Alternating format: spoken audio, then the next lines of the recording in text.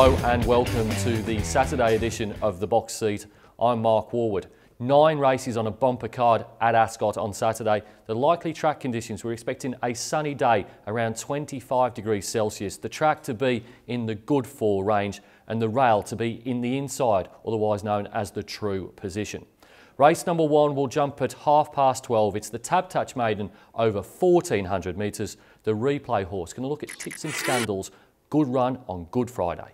Got around the corner a length and a half. Friars Classic didn't make the bend too well. Clever Dick comes off the rails though. Here comes Clever Dick starting to stretch. It's Clever Dick at the 150 racing straight past Texas Moon. Tips and Scandals runs on, and so does This Away. This Away on the outside going home better than them. Quickly ranged up to Tips and Scandals. Tips and Scandals beat all bar subsequent handicap winner This Away on Good Friday, and she reopposes Clever Dick 2 kilos better than on that public holiday. Bar plates are on her front feet, but she does live in them, according to her trainer Ben Pearce, so you can judge her on the merits of the form and not be overly concerned. Number 1, Clever Dick, finished 3rd in the replay race, 3/4 of a length off the top pick in this one. Over raced in that contest, so Kath Fleming has chosen to take off the winkers here. I think that's a pretty good gear change.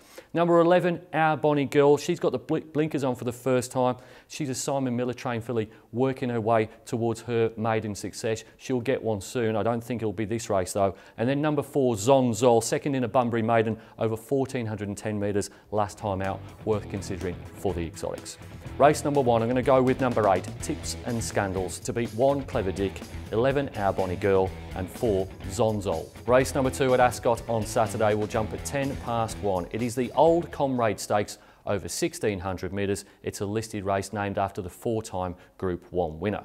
The replay horse can look at the Grandstand Cup that was won by Falcon Crest on Easter Saturday. Away from Brinkley, immediately under pressure. Red Aura keeps coming with Falcon Crest down the outside. 150 from home. Corporate Larrikin, Red Aura, Falcon Crest is in the middle. Falcon Crest and Red Aura. Red Aura the outside. Falcon Crest the inner. Got his head in front. Red Aura comes back. They went to it. Falcon Crest has won 2 of his last 3 races, each of which have been at listed level.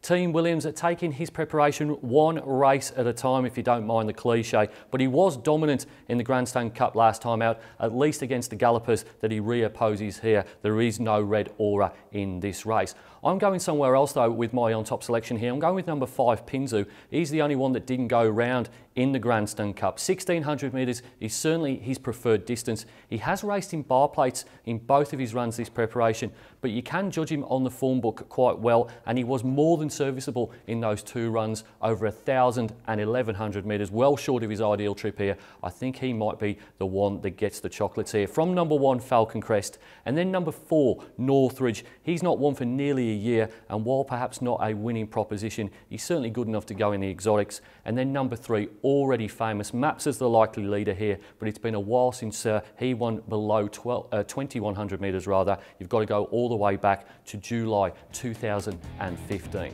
My top selection in the first feature race of the day, going to go with number 5, Pinzu, to beat 1, Falcon Crest, 4, Northridge, and 3, Already Famous. Race number 3 at Ascot on Saturday will jump at 1:50. It is the Amelia Park Beef Handicap over 1,200 metres. It's exclusively for 3-year-olds. The replay horse going to look at Pearls and Prawns, completing her hat-trick at Pinjarra Park. Top of the home straight, Sheerness led the way and he can't get out at the moment on the hot pot. On the outside, Friars Fancy is there. Now he starts to bullock into the clear and she's through the opening as well. Now here comes Pearls and Prawns. Pearls and Prawns races up, grabs the lead. Took a bit of time to get out, but she's much too good. Class with a capital C, Pearls and Prawns. Pearls and Prawns beat Invisible Pro with ease in the replay race, and that galloper was a little bit unlucky not to be another of Simon Miller's winners on Wednesday's card here at Ascot. Pearls and Prawns had showed a touch of class in each of her 3 wins, and her victory over Saturday's course and distance here at Ascot was probably the most impressive of her triumphs. She goes on top here.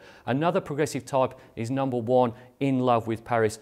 He beat subsequent winner Amelie Argo in a trial before scraping the paint to win a similar 3-year-old race here at Ascot 3 weeks ago. 3 Secrets didn't really frank the form all that well, but there was a lot of merit to the performance on face value, and he's certainly a galloper heading in the right direction. Number 2, Rock on Tommy. He was sound behind Necklet in what was another similar event on Easter Saturday, but certainly the jury remains out regarding his liking for Ascot. He's done all of his winning elsewhere. And then number 3, Tango Order, was wide throughout last time, and Roy Rogers did report to the stewards that his gelding was jarred up and would go for a brief freshen up. Forgive that run, worth going in the exotics.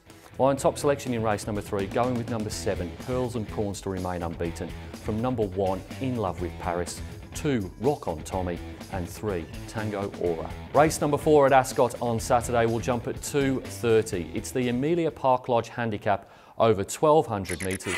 The replay horse going to look at the Celts, finishing 4th on Easter Saturday. In front of G-Boss under the big weight, struggling, and then Lockroy, but more races down past the 175, the leader from Belter. Belter keeps coming back, more races coming to the end of his run. Belter fights back, Belter more races and Belter. Belter kick, more races, dive, not sure. The replay race was over 1,100 metres. That was a touch too short for the Celt. He's the 1,200 metre specialist in this field. It features a number of informed sprinters, and the projected fast tempo should set up nicely for him. You've got Gonna Go, Belter, War God, Gigante, and probably most importantly of all, Floyd from the outside gate. They all want to race on the speed. I think this might play into the hands of the horses that settle midfield or further back.